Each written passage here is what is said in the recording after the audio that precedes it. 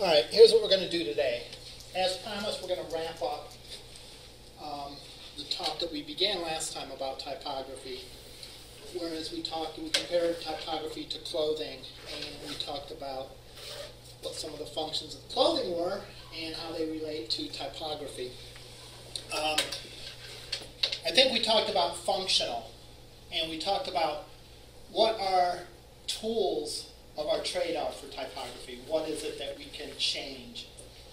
And what we need to do is look at the other four items on our list. In other words, other purposes for typography behind the purely functional, that is legibility. I'm then going to talk a little bit about our next assignment, and then we're going to have movie day. All right, we'll have movie day today and on Wednesday. And then we'll have some discussion after that. All right? If I recall, the 5 purposes that we define for typography are, number 1, functionality. And really, the main point with that is legibility.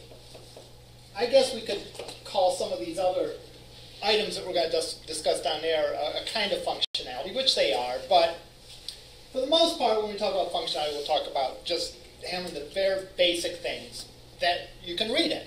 All right? We then talked about, and I am not sure of the order, and let's see if I can do it from memory. I cheated and looked at the picture yesterday, so it won't be purely from memory. But one of the things that we said was appropriateness.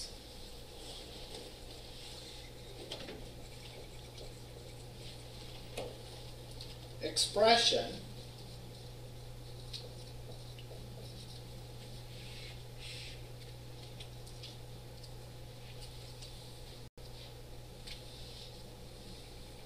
the last one I know was special meaning.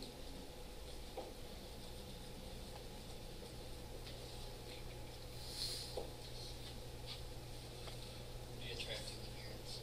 Attractive appearance, thank you.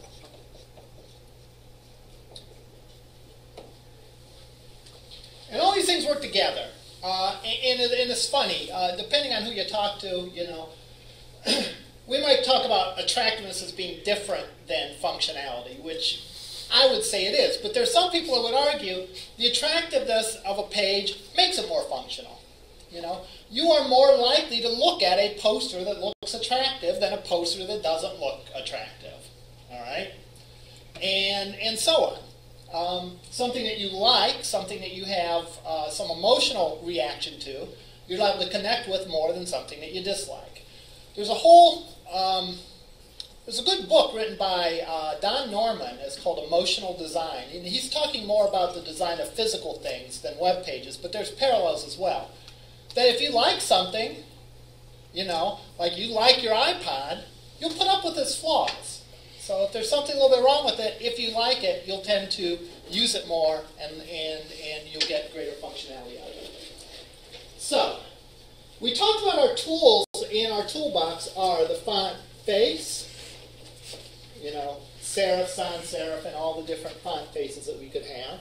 Size, color, I'll call it decoration. And by decoration, I mean things like underline, bold, italics. It's not really decoration, emphasis, I guess. Sometimes it's called weight, I think.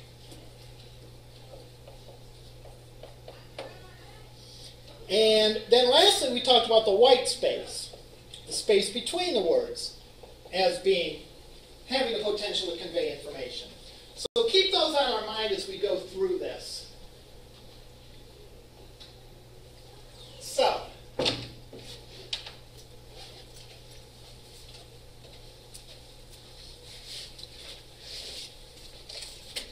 So these are the things that we can do with typography. Let's talk about how they relate in each of these 4 categories. We talked a little bit about how they relate to legibility last time, or we talked a fair amount how they relate to legibility.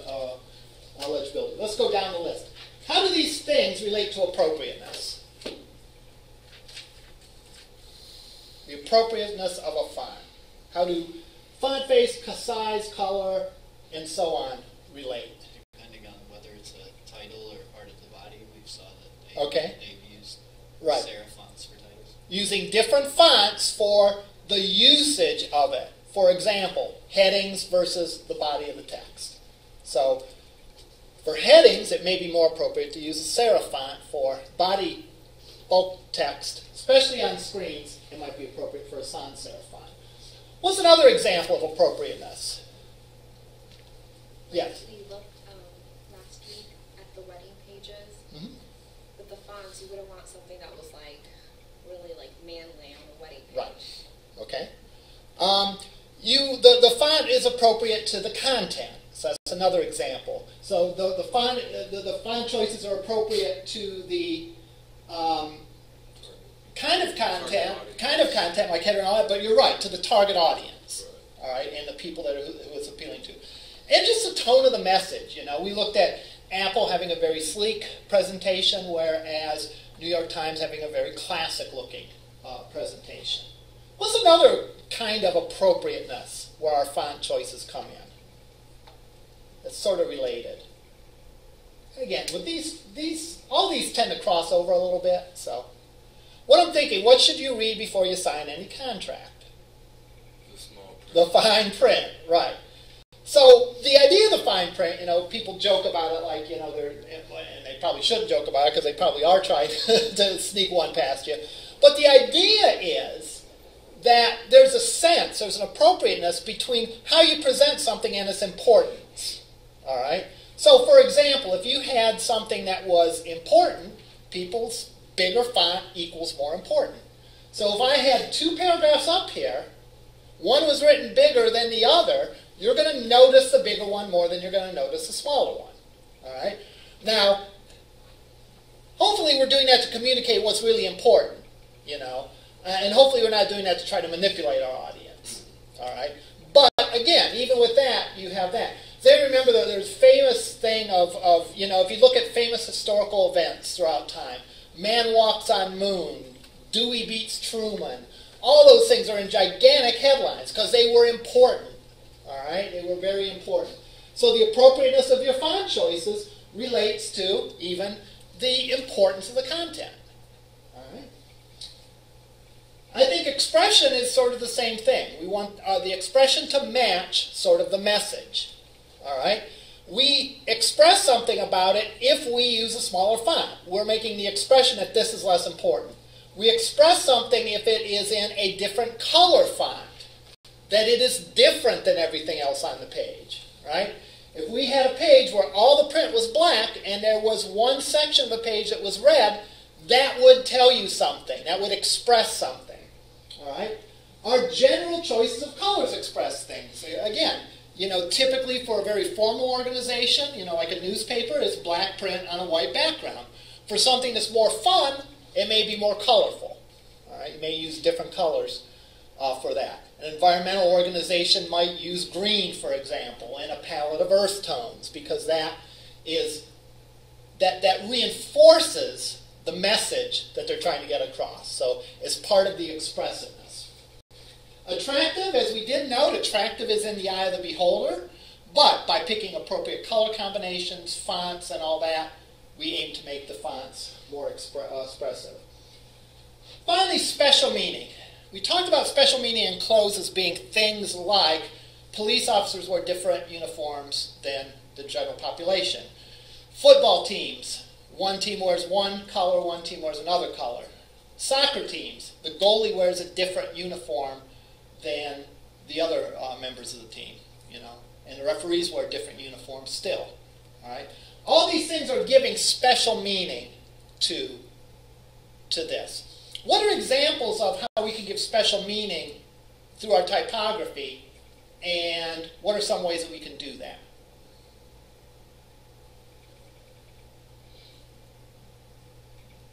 How do we distinguish that something is different than the other stuff on the page? Or why would we want to? What are some examples of stuff different on our page than other stuff, and how we designate that? There was a severe weather warning on a newspaper some kind of severe weather warning, for example, or some kind of breaking news, something that is critical, important. Our positioning of it. How can we do it with all these things? Font face, we might use a different font face. Size, we might make it bigger. Color, we might use a color that stands out. Decoration weight, we could have it underlined, we could have it bolded, we could have it italics. White space, we could have it set apart from the other content so it doesn't all sort of merge together. All right? What's another example? That's a great example. Can anyone think of another example? What was the question again? How can we use typography to indicate some sort of special meaning about content on our web page? One thing we said is something that was breaking news, sort of warning, something that was very critical.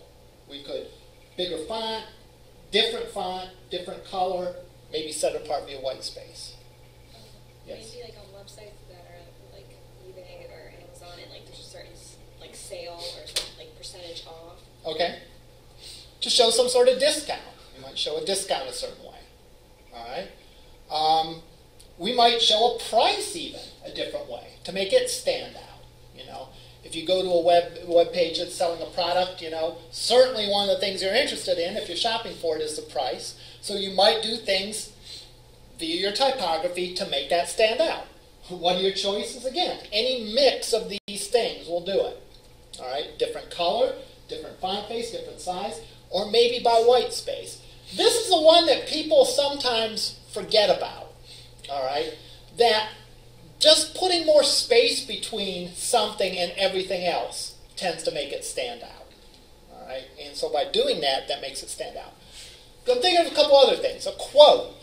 If I quote someone, I might show it in a different font to indicate that it is someone else's words as opposed to mine. I might put it in italics, for example. All right, or I might indent it more. I might put, you know, bigger margins, more white space on both sides. All right. If it's a sort of a sidebar to a main article, you know, if I think I can use this joke again because I use this in one of my other classes. If, for example, I was doing an article about Beyonce's performance a couple Sundays ago, and I wanted to have a sidebar about, oh yeah, there was also a football game that went on the same day, all right? I could have the one article, the main article, styled one way. I could have the sidebar styled a different way. A sidebar being an article that's related to the main article, but like from a different perspective or a different slant, you know, additional information. That's one thing that's great about the web, is that it can give, and again, we sort of got on this when we talked about the Martin Luther King one, is it can give different levels of information depending on the person's interest. All right? So, for example, and magazines do this all the time too, but I think with web you have a lot more flexibility. So you can have, for example, a main article. All right? You can then have a sidebar or several sidebars, maybe about related topics. And the idea is, if you're really interested, you'll go and read those. But if you just want the main point, you'll just read the main article. All right? And you can provide links and all sorts of things like that. All right? So you can let the person drill down to as specific as they want to. All right? I guess links are an example of special meaning. We typically show our links looking different than the other stuff because that gives people the idea, hey, these aren't just words. They are links. That's one reason why we rarely underline something on web pages that's not a link, because by default, links on a web page are blue and underlined. Now, you can make them look any way you want to, but that's the default. So a lot of people are used to seeing blue underlined text and thinking it means a link.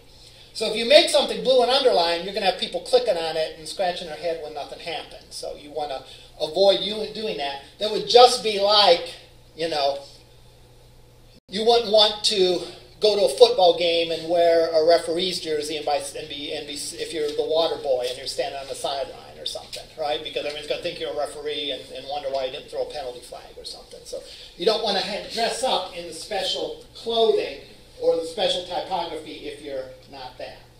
So the other thing about special meaning, again, is grouping.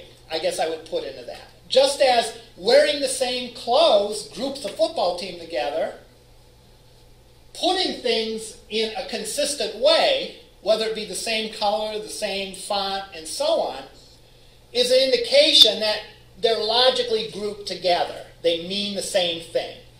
One of the big rules I would say about typography is like things should look the same. So you should not have links where every link looks different. Because then the person viewing that page doesn't get a sense for what does it mean. What are the links on this page? If one of them is blue and underlined, the other is red and italics, and the third is green bold. You don't give a sense for that. Users are going to look, and your typography is going to sort of educate them in a subliminal, subtle way about how your web page works. All right? And therefore, you want to be consistent, and you want to give a consistent meaning. So things that are of similar importance should look similar. Things that are of a different importance should look different, either higher or lower. And again, typically, for importance, size is often there. But you can also use these other techniques as well. All right. One thing to remember is we're throwing out a lot of things here, and the temptation sometimes is to throw them all into one single document. All right? So do everything.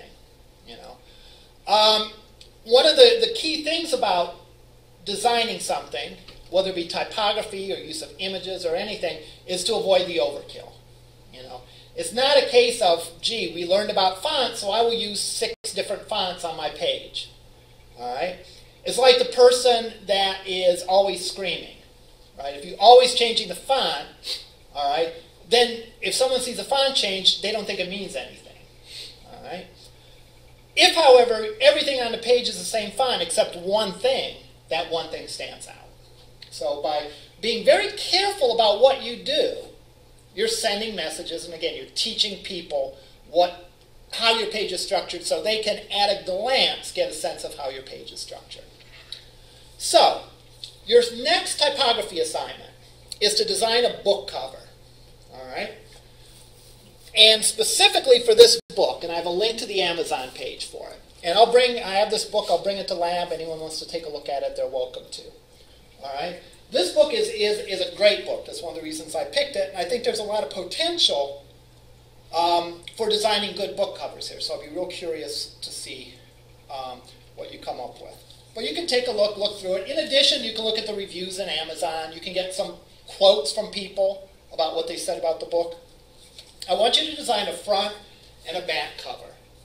Now, you're welcome to use more than words if you want to, but the focus probably should be on the typography, so don't have it all images. Make sure that there's sufficient words to explain that. Think about who the audience is. Who's going to buy a book like this? What kind of things are going to catch that person's attention? What kinds of things are in concordance with the topic of the book? And that's where, again, if you flip through it, maybe read a chapter of it, or read the reviews on Amazon, read the description on Amazon, you can get a sense. So you'll design a front cover and a back cover. All right? Keep in mind that you should put some of the things that are typically on books. You need to include the author. You need to include the title of the book. They have sort of a second heading. They have a little quote here. And on the back, they always have quotes. And then there's information concerning the publisher and pricing information. So you know that that's part of your requirements that you need to have. You need to include that, all right, in there. So that's your task, to design a front and back cover for this book. You can see what they did. Use that as ideas, but who knows if they got it right. Don't assume that just because someone professional did it, that they did a great job. All right? Questions about that? Okay, we're now going to watch the movie Helvetica. And we're going to watch it as much as we can today, and we will then watch the remainder of it, or most of the remainder of it, on Wednesday. And then we'll have a discussion about the relevance of it and what I feel the takeaways are. A few things to remember, that the people that they are interviewing are people that spend their lives, many of them are people that spend their lives designing fonts, right? So they're like into this, All right? It's like you talk to anyone. You talk to, what's that movie about the guy that had the high score in Donkey Kong? You know, he's in it. He lives it, he breathes it, he sleeps it, you know. So us that, you know, have to wear many different hats and aren't strictly typography people might say, oh my God, I can't believe they're going into this much detail. But that's their jobs, right? You better be into it if that's your job. And you're going to get a variety of viewpoints and a variety of expression of alternatives and controversies. And there's going to be people that are going to speak very passionately. You think they're talking about the presidential election or something. They get so fired up. All right? But again, it's important to see these things, to see what, as a designer, your choices are concerning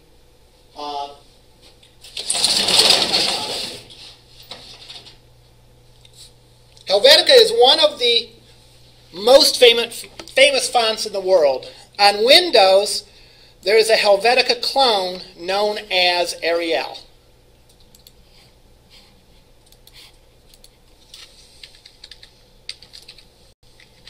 I will not record this portion of the lecture, just in case that violates some copyright law.